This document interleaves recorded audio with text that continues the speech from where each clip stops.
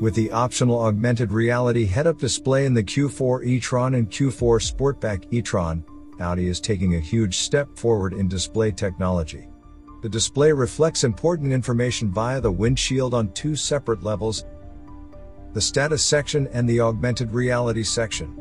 The information provided by some of the assist systems and the turning arrows of the navigation system, as well as its starting points and destinations, are visually superimposed in the corresponding place on the real-life outside world as content of the R section and displayed dynamically. They appear to be floating at a distance of roughly 10 meters from the driver. Depending on the situation, they can appear considerably further ahead in some cases.